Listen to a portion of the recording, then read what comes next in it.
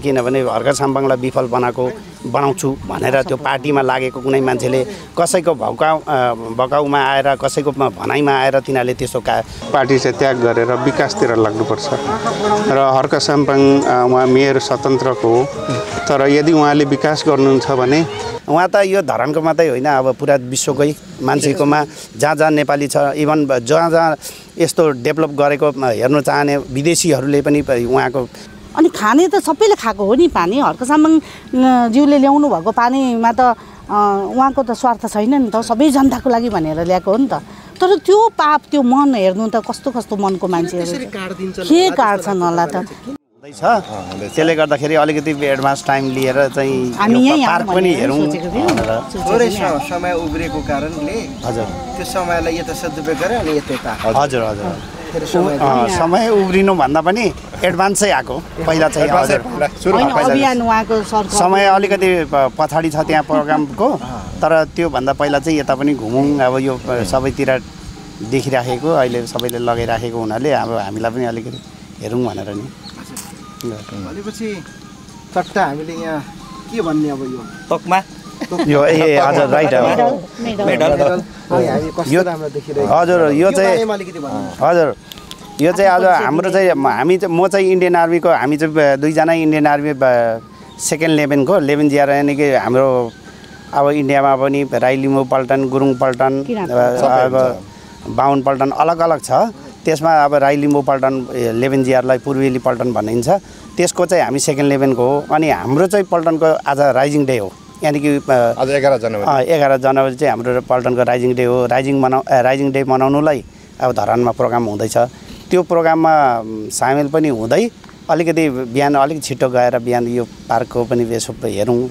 भनेर चाहिँ हामी अलिक छिटो आएको थियौँ संजोगले मेयर साहबसँग हजुर आज संजोगले मेयर साहबसँग पहिलेदेखि सम्झेको होइन सम्झेको तर आज संजोगले एकदम अभियान त हेरेको गर्थ्यौँ कि अब यो अभियानमै भेट्ने गरी जाउँ भन्ने हामी अहिले आउँदा पनि सल्लाह गर्दै आयौँ अब संजोगले हामीले उहाँलाई पनि भेट्यौँ खुसी पनि लाग्यो पार्क हेर्नु हजुर नजिकै भएर पनि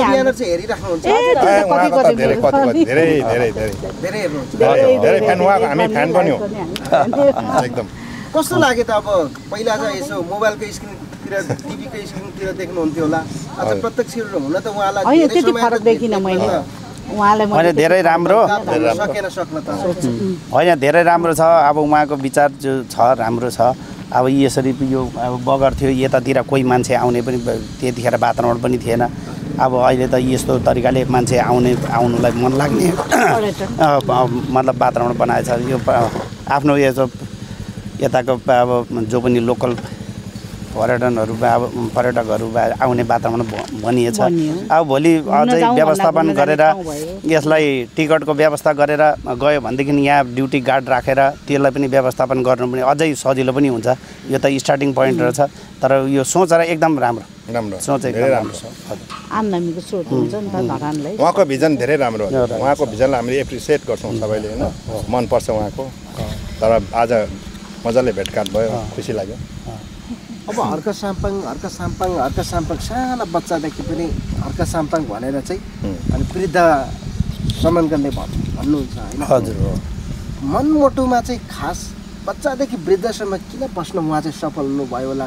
धेरै नेताहरू हामीले पायौँ बच्चाहरूलाई सोध्यो भने अझै पनि भन्दैनन् होइन हर्क साम्पाङकै नाम चाहिँ किन बच्चाहरूले भन्छन् वृद्धहरूले भन्छन् जस्तो लाग्छ तपाईँलाई उहाँको सोचको कारण उहाँको सोच पोजिटिभ सोच छ जो छ सकारात्मक सोच छ अनि त्यसलाई कसरी अब त्यो सोच मात्रै राखेर सोच राख्ने मान्छे राम्रो सोच राख्ने मान्छे थुप्रै हुन्छन् तर त्यो कुरोलाई अब फेरि ग्राउन्डमा कसरी इम्प्लिमेन्ट गर्ने कार्यान्वयन गर्ने मान्छेलाई कसरी डोर्याउने त्यो नेतृत्व कसरी गर्ने भन्ने कुरो चाहिँ ठुलो कुरो हुन्छ त्यो चाहिँ उहाँसँग रहेछ अब उहाँ त योभन्दा पहिला अब हामीले कसैले पनि त चिनेको थिएन त्यो धरानमा अब उहाँको रिलेटिभ नातादारहरूले मात्रै चिन्ने गरेको थियो होला तर उहाँको सोच जो ग्राउन्डमा फालियो अब उहाँले पोजिसन पनि त्यो पाउनुभयो अब यो त्यतिकै नर्मल मान्छेले पोजिसन त्यत्रो मेयर जस्तो जित्नुलाई पनि ठुलै कुरो हो नि त उहाँले त्यो पहिल्यैदेखि आफ्नो भिजनहरू सबैमा फालिराखेको हुनाले त्यो भिजनको कदर गर्दै सबैलाई उहाँलाई मेयर पनि चुन्यो अब त्यो कुरोलाई चाहिँ अझै यता उहाँले ग्राउन्डमा इम्प्लिमेन्ट गर्दै जाँदाखेरि चाहिँ आज सबैको दिलमा दिमागमा चाहिँ उहाँ बस्नु सफल हुनुभयो। उहाँ त यो धरानको मात्रै होइन, अब पुरा विश्वकै मान्छेकोमा जहाँ जहाँ नेपाली छ, इभन जहाँ जहाँ यस्तो डेभलप गरेको हेर्न चाहने विदेशीहरूले पनि उनीहरूको दिमागमा पनि दिलमा पनि हर्क साम्बाङ बस्नु भएको छ। यो सबै उहाँको भिजनको, उहाँको त्यो ग्राउन्डमा कार्यान्वयन गर्ने उसको प्रतिफल हो। निस्वार्थ फेरि त्यो प्रतिफल हो। निस्वार्थ व्यक्तिगत नभइकन निस्वार्थ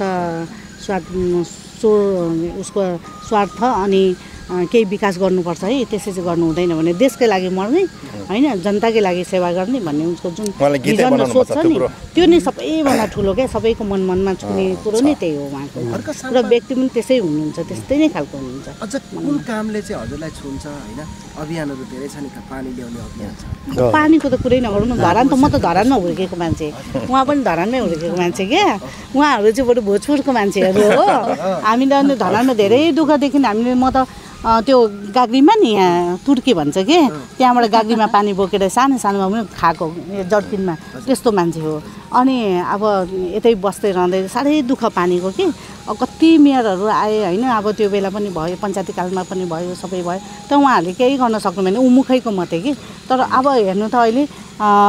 त्यत्रो 42 किलोमिटर टाढा होइन त, अनि 90 दिनमा त्यो त कसले गरेको छ? यो त एउटा विश्व रेकर्डै भन्नुपर्छ क्या यसको लागि। अब उहाँ मेलम्चोको हेर्नु त काठमाडौँको हालत कति वर्ष भइसक्यो, अनि कति अरब 33 अरब उहाँ ढुट्याइसके, अझै पनि काठमाडौँमा आएको छैन पानी, खानु पाएको छैन पानी भनेपछि त्यो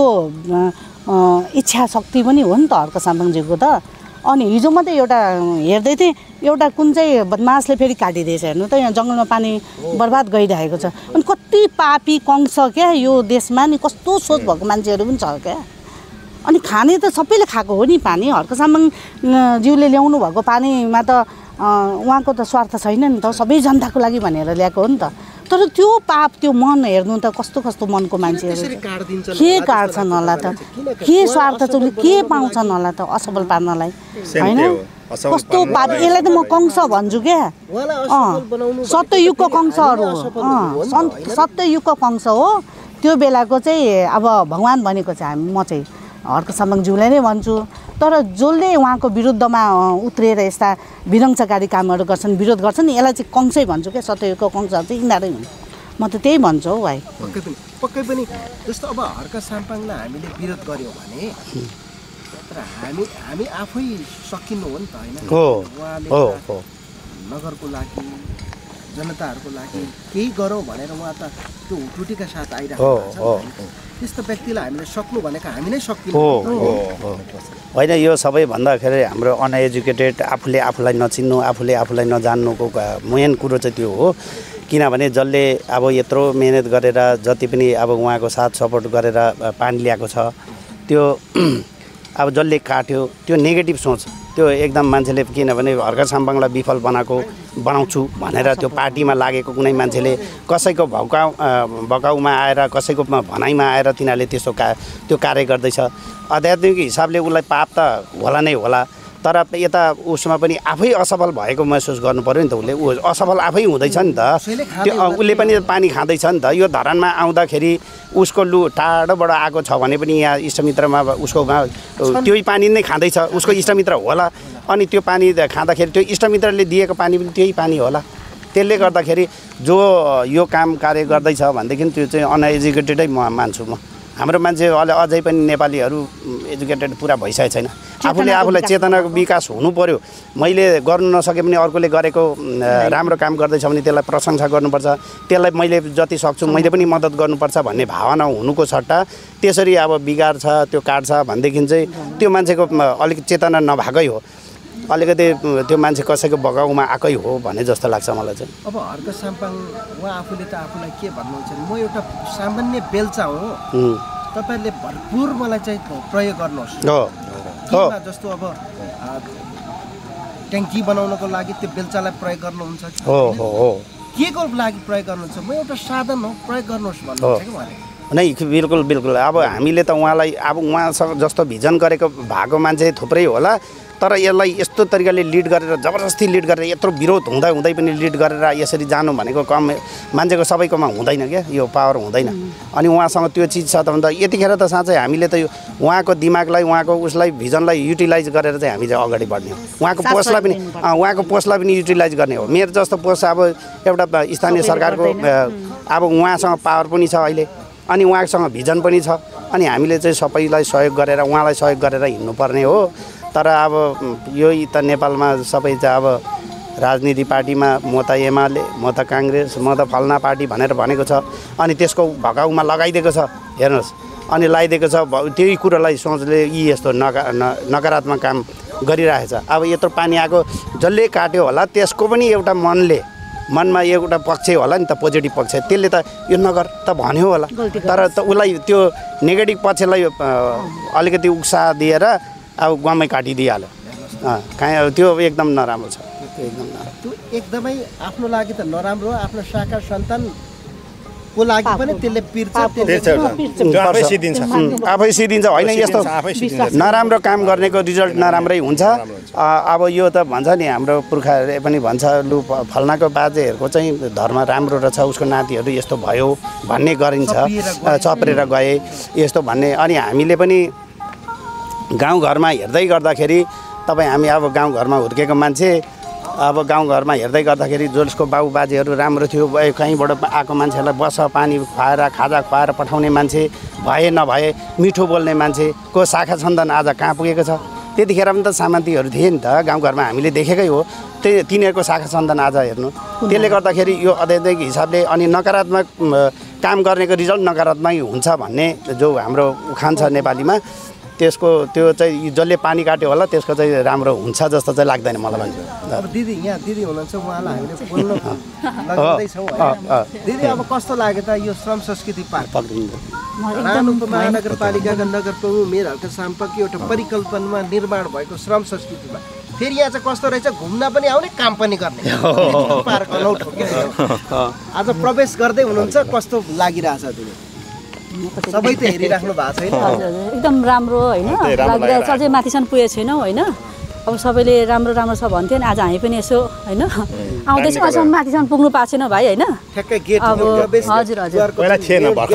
आइपुग्नु भएको छ होइन गेट पनि हिजै राखिएको छ होइन अलि यो नेचुरल भनेको चाहिँ अलिक प्राकृतिक खालकै गेटहरू पनि हामी देख्न सक्छौँ होइन रुखका मुढा रुखको बोक्राहरूले चाहिँ बनाए जस्तो छ होइन हजुर हजुर त्यसै एकदम राम्रो लागेछ होइन राम्रो लाग्यो होइन उहाँलाई पहिल्यैदेखि नै अब भेट्ने मन पनि थियो आज अचानक भेट पनि भयो होइन हुन त हामी टाढाको त होइन र पनि अब त्यस्तै अब समयले गर्दाखेरि होइन अब आउनु पाएको थिएनौँ आज आउँदैछौँ अब हेर्छौँ भाइ होइन अझसम्म पुगिसकेको छैनौँ होइन ठाउँमा पहिलोचोटि आउँदै हुनुहुन्छ हजुर हजुर धरानमै बसे तापनि यो ठाउँमा पहिलोचोटि आउँछ पहिला भन्नाले यो तलसम्म चाहिँ आएको थियौँ होइन जुन चाहिँ ओसो पाक्सम्म चाहिँ यो भर्खर बनेपछि चाहिँ आउनु पाएको थिएनौँ होइन आज आउँदैछौँ भाइ अब हेर्छौँ होइन हजुर हजुर एकदम राम्रो यहाँ पहिला अब किनभने अहिले चल्ती के छ टिकटक जब टिकटक ब्यान भएको कारणले चाहिँ मान्छे अलिक आवाजाउ कम्ती भएको छ टिकटक खोलिदियो भने चाहिँ सायद यो अब हर्का साम्पाको यो कामलाई अझै त्यो हुन्छ नै होइन टिकटक गर्ने मान्छेले गर्दा पनि यो देख्छ टिकटक खोलेदेखि चाहिँ अझै राम्रो हुने थियो भने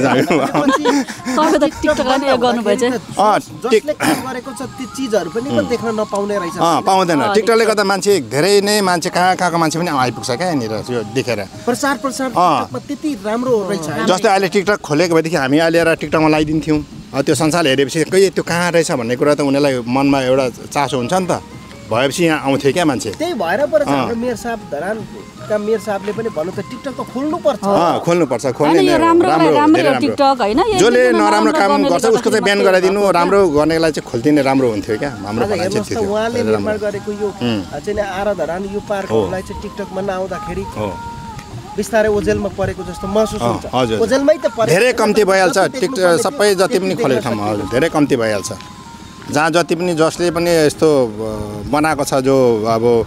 घुम्ने ठाउँहरू बनाएको छ टिकटक खोलिदियो भने चाहिँ त्यो अझै धेरै नै बढ्छ प्रचार हुन्छ त्यसको एडभर्टाइज ज्यादा हुन्छ थुप्रै नै हुनुहुन्छ अझै त्यो मार्फत अझै धेरै हुन्छ अझै ज्यादा हुन्थ्यो होइन छिटो अहिले टिकटक नहेर्ने र नचाउने भनेको कुनै हुँदैन त्यसबाट चाहिँ अब अलिकति होइन धेरै सेलाइहाल्छ क्या छिटो छैन भने चाहिँ मलाई चाहिँ तपाईँहरूको यो छोटो समय छ थ्याङ्क यू कार्यक्रमभन्दा अगाडि थ्याङ्क यू हजुर थ्याङ्क यू जाउँ भन्ने तपाईँहरूको छ हामीले 14 मिनेट चाहिँ खर्च गरिदिउँ thank you thank you know त्यसमा चाहिँ हजुरलाई धन्यवाद हजुर डिस्टर्ब गर्यो भने उहाँको फेरि कामहरू पछाडिँदै जान्छ र मैले जुन उहाँलाई सामाजिक सञ्जालमा देखेको थिएँ उहाँ जस्तोको त्यस्तै हुनुहुन्छ र उहाँ व्यवहारमा जसरी देखिएको थिएँ उहाँलाई त्यस्तै नै मैले देखेँ आज होइन र उहाँसँग भेट भयो खुसी लाग्यो र म आज अलिक ढिलै भयो र भेट हुन्छ भन्ने मेरो आशा थिएन उहाँसँग बाई चान्स भेट भयो खुसी लाग्यो हजुर जस्तो आज धरान उपमहानगरपालिकाको मेयरलाई तपाईँले भेट्दै गर्दाखेरि होइन उहाँको एक किसिमको होलिया छ नि हजुर एउटा साधारण होइन त्यो होलिया देख्दै गर्दाखेरि कतिपय मान्छेले भन्छन् क्या धरान उपमहानगरपालिकाको मेयर जस्तो मान्छे भइसकेर हजुर के त्यसरी हिँड्ने होला सुहाएन पनि भन्छन् क्या यसलाई चाहिँ तपाईँले कसरी तर्क गर्नुहुन्छ मैले मेरो विचारमा के हो साधारण जीवन उच्च विचार उहाँको जुन छ मेरो पनि विचारमा त्यही नै छ हामीले टेकेको धरती भन्नाले हाम्रो भुल्नुहुन्न हामी कुन उसबाट आएको होइन त्यो चाहिँ भुल्नुहुन्न म के अरे युकेमा बस्छु भन्दैमा मैले यो ठाउँकोहरूले मैले टेकेको कुरालाई मैले भुल्नु कहिले हुन्न म कुन परिस्थितिबाट आएको हो त्यो चाहिँ हामीले कहिले बिर्सिनुहुन्न र उहाँको पनि त्यही छ साधारण विचार साधारण लय खै होइन विचार हो तर उहाँको महान विचार छ त्यो नै राम्रो कुरा हो उहाँको पक्कै पनि जुन जग हो हाम्रो हजुर जुन जगबाट हामी हुर्किएर आएका छौँ हजुर त्यसलाई बिर्सिनु हुँदैन भन्ने नै हो हजुर उहाँको पनि त्यही देखिन्छ तर हाम्रो नेपाली समाजका हाम्रा नेताहरू देश बनाउँछु भन्नेहरू त फेरि रातारात चेन्ज हुन्छन् नि फेरि हजुर त्यो त तपाईँको चेन्ज हुने धेरै उसहरू छन् उहाँहरूले भाषण मात्रै गर्नुहुन्छ देशको विकासको लागि केही सोध्नुहुन्न होइन र त्यो चिल्लो गाडीमा हिँडेर रोडमा मात्रै हिँडेर उहाँहरूले हिँड्नुहुन्छ तर यो भित्र समाजमा के कस्ता दुःखहरू छन् भन्ने उहाँहरूले कहिले बुझ्नुहुन्न त्यसलाई बाहिर ल्याउनु जस्तै मेयर हर्क सम्पङ जस्तो हुनु पर्यो उहाँले यो जङ्गलतिर कुद्नुहुन्छ होइन उहाँले दुःख गर्नुहुन्छ पाइप बोक्नुहुन्छ ढुङ्गा बोक्नुहुन्छ हो त्यही नै हो हामीले गर्नुपर्ने र श्रमबाट नै देश बनिन्छ भनेर उहाँले जुन सुरुवात गर्नुभयो त्यसको म धेरै उहाँलाई के अरे धन्यवाद दिन चाहन्छु उहाँलाई आज ठ्याक्कै हामी उहाँकै परिकल्पनामा हजुर उहाँको भिजनलाई अङ्गीकार गरेर हजारौँ आम मानिसहरू श्रमदाताहरू आएर निर्माण गरेको यो बोट बिरुवाको पार्कमा श्रम संस्कृति पार्कमा यति बेला हामी छौँ यो पृष्ठभूमिमा छौँ केही फरक पाउनुभयो योभन्दा अगाडि आउनु भएको थियो र आज आउँदाखेरि के फरक पाउनुभयो मैले यो बाटो 2042 सालमा बाबासँग पेन्सन थाप्नु यो बाटो म हिँडेर आएको थिएँ 2042 सालमा बाल्यकालमा हजुर बाल्यकाल म 28 सालको हो गर्दाखेरि म कति झन्डै 14 वर्षको थिएँ र मैले अघि त्यहाँ टेके पनि मैले 2042 सालमा टेको तर त्यो पछि मैले टेक्ने मौका पाएको थिइनँ तर त्यति बेला यो जङ्गल थियो मान्छे हिँड्ने फुटपाथ भन्नाले सानो गोरेटो बाटो मात्रै थियो तर आज यस्तो बनिँदा म आफैलाई खुसी लाग्छ र मैले अघि त्यहाँ फोटो पनि खिचेँ भिडियो पनि लिएँ मैले 42 सालमा 2042 सालमा टेकेको पहिला आज मैले फेरि टेकेँ बहुत खुसी त्यो गर्दाखेरि उहाँले यो जुन परिवर्तन ल्याउनु भयो धेरै राम्रो कुरा हो अनि यो जुन खानेपानी छ यो पारिपट्टि उहाँले धेरै हाम्रो अब युकेको दाजुभाइहरूले धेरै सहयोग गरेर यो बनिएको ट्याङ्कीहरू हजुर अनि यो आराधरान पनि उहाँले एकदम राम्रो कल्पना गरेर बनाएको जस पाएको हो गर्दाखेरि मेरो बाबाले भन्नुहुन्थ्यो छोरा धरान भनेको के हो भन्दाखेरि पहिला आरा काट्ने ठाउँ थियो त्यो भएर धरान बसेको नाम छोरा भनेर हामीलाई यही बाटो के अरे उहाँसँग पछ्याएर आएको थिएँ म बुबाले भन्नुहुन्थ्यो हजुर बुबाले भन्नुहुन्थ्यो तर बुबा अहिले यो धरतीमा हुनुहुन्न उहाँ माथि भए पनि त्यो बाबासँग हिँडेको यो गोरेटो म सम्झिन्छु अहिले हजुर एउटा स्वच्छ हृदय भएको होइन हजुर एकजना नेतृत्व भयो भनेदेखि यतै परिवर्तन हुने रहेछ होइन हजुर हाम्रो देशैभरको नेता चाहिँ यही खालको हुने भने त हामीले सिङ्गापुरहरू कल्पना गर्छौँ हजुर सिङ्गापुर यस्तो छ अरे त्यस्तो छ अरे समय नलाग्ने देखिन्छ कि देखिँदैन? यो अवश्य समय लाग्दैन, तर हामीले चाहिँ पार्टीको जुनै पार्टी भए पनि विकासको लागि चाहिँ त्यो पार्टी चाहिँ त्याग गरेर विकासतिर लाग्नुपर्छ र हर्क साम्पाङ उहाँ मेयर स्वतन्त्रको हो, तर यदि उहाँले विकास गर्नुहुन्छ भने म एमाले, म काङ्ग्रेस, म माओवादी भनेर होइन, विकासको बाटोमा चाहिँ सबैले हातेमाले गरेर जानुपर्छ भन्ने मेरो बुझाइ हो। यसो तपाईँ एज एउटा युवा हुनुहुन्छ होइन, के कारणले चाहिँ योभन्दा अगाडि धरानमा यो खालको विकास हुन सकेन अथवा एज नेपालमै हुन सकेन? नेताहरू केमा चुके जस्तो लाग्छ भनिदिनुहोस् आज। त्यस विषयमा त म अलिकति बोल्न चाहन्न होइन। अब हुन्छ के देख्नुहुन्छ आफ्नो धारणा, एज एउटा पब्लिकको धारणा के हुन्छ? यस्तो छ, अब के अरे एमाले, म पनि यो धरानकै ठाउँमा जस मेरो बाल्यकाल होइन, म मेरो जवान समय चाहिँ धरानमै बिताएँ र त्यति बेला अब एमाले 30 वर्षसम्म यो धरानको उस गरे भनौँ, राज्य गरे, तर सायद होला त्यति बेला यो सामाजिक सञ्जालहरू थिएन र त्यसमा पनि उहाँहरू चुक्नुभयो कि अहिले चाहिँ सामाजिक सञ्जालले तपाईँले के गर्दै हुनुहुन्छ अहिले तपाईँले देख्न सकिन्छ। सायद त्यति बेलाको टाइममा यो मोबाइल फोन मिडियाहरू तपाईँहरू यस्तो थिएन होला सायद, तर उहाँले त्यो भएर सायद भित्री कुरामा के भयो, कतै करप्सन भयो कि त्यो सबै कुरा त म भन्न चाहन्न होइन, तर यो सायद एजुकेसनको ऊ थियो होला होइन, विकास गर्नुपर्छ भन्ने उहाँहरूलाई लागेन, ट्राई त गर्नुभयो। म भन्छु जस म पनि यही ठाउँमा जस धेरै वर्ष बिताएँ होइन, यहाँको नेतृत्वहरू कस्तै थिए मलाई सबै नै थाहा छ यहाँ र सबै कुरा भन्ने त म चाहन्न। पक्कै पनि धरान त झन् प्रगतितर्फ जानुपर्ने भनेको पछि त तपाईँको झन्झन धरान चाहिँ हरेक कार्यालयहरू पनि यहाँबाट शरीर गइदिने। हजुर, त्यस्तो खालको बनाएछन् नि त भन्छन् यहाँको जनताले। हजुर, उहाँहरू जनताले भन्छन् यो उहाँकै जनताको होइन। यस्तो छ, राम्रो मान्छेको जहिले पनि खुट्टा तान्ने मान्छेहरू धेरै हुन्छन्। उहाँले विकास गर्छु भन्छ, खुट्टा तान्नेहरू मान्छे धेरै हुन्छन्। सायद उहाँहरूको पार्टीगत हिसाबले होला, तर तपाईँले अन्तर्राष्ट्रियतिर हेर्नुहुन्छ भने पार्टीभित्र संसद भवनभित्र उहाँहरूको भनाभन हुन्छ एकअर्काको पार्टीभित्र, तर विकासको बाटोमा उहाँहरूले कहिले त्यसो गर्नुहुन्न। एकअर्काको पार्टी भए पनि जसको पार्टीमा विकासको लागि चाहिँ उहाँहरू जहिले पनि एकसाथ हुनुहुन्छ। तपाईँ लन्डनको संसद भवनमा हेर्नुहोस् होइन, त्यहाँ एकअर्काको डिबेट हुन्छन्, हल्ला हुन्छ, तर विकास भनेको तपाईँले वार्ड विकास गर्नुलाई मेयर नगरपालिका नै चाहिन्न, आफ्नो वार्डलाई चाहिँ वार्ड अध्यक्षले चाहिँ आफैले विकास गर्नुपर्छ। त्यो भएर वार्ड विकास भयो भने के अरे नगर विकास हुने हो, तर अब यहाँ चाहिँ के भएर चाहिँ उल्टो भएको छ, नगरपालिकाले चाहिँ वार्डलाई चाहिँ विकास गरिदिनु पर्ने स्थिति। तर अरू देशमा हेर्नुहोस् तपाईँ, जुन ठाउँमा निर्वाचित भएर जानुभएको छ त्यो ठाउँको मान्छेले आफ्नै ठाउँ बनाउँछ। हेर्नुहोस् त, हजुर, वडाले आफै बनाउँछ, वडाले आफै बनाउँछ। वडा विकास भयो पो अब तपाईँको नगर हुन्छ, नगर भयो भने देश विकास हुन्छ। यहाँ चाहिँ उल्टो भएको छ, यहाँ चाहिँ आशा गर्छ। हजुर, आशा गर्छ नगरले दियोस् अनि विकास गर्छ गर्दाखेरि। धरान साँच्चीकै केन्द्रको बजेट त्यति यसले पर्खेको छैन धरानले। हजुर, 20 करोड भन्दा त ज्यादा धरान आफै सबल भएर चाहिँ हजुर जनता उठेर तपाईँहरू जस्तो दाताद्वारा चाहिँ हरेक संरचनाहरू हामी निर्माण गर्न सफल भयो। हजुर, यो रहेछ नि त खास त। हजुर, खास यो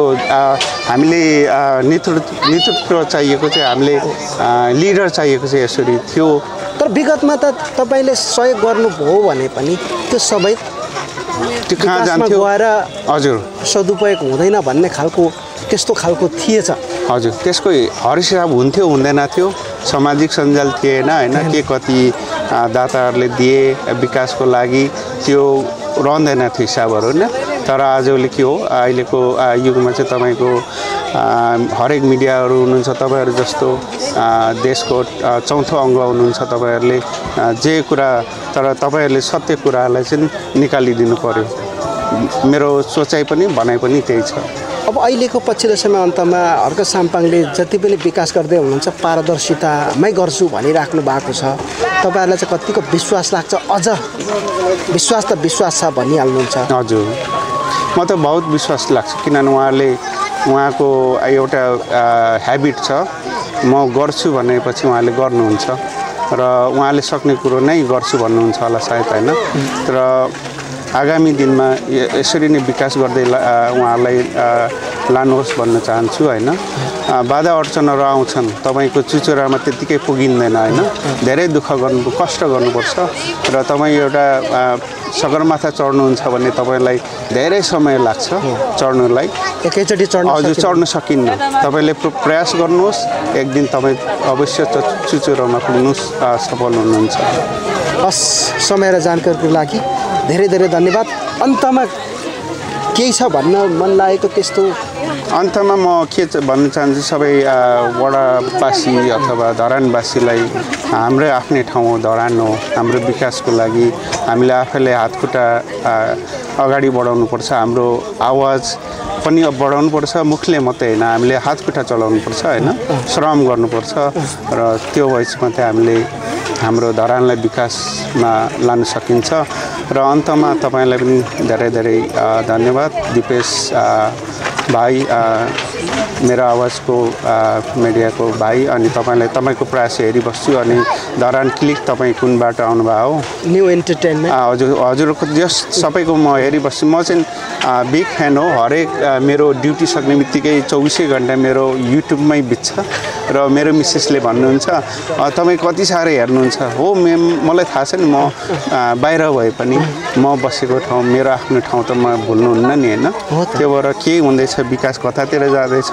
एसडीएस गार्डन कहाँ पुग्यो रोज गार्डन अहिले हुँदैछ मैले थोरै सहयोग गरेर मैले हो त्यसरी हामीले सानो एकैचोटि ठुलो विकास हुने हैन सानोदेखि सुरु गरेर हाम्रो यो पर्यटकीय क्षेत्रलाई चाहिँ अझै बढाउँदै लानुपर्छ भन्ने मेरो विचार हो तपाईले समय दिनुभयो त्यसको लागि तपाईलाई धेरै धेरै धन्यवाद थ्यांक यू धेरै धेरै धन्यवाद हजुर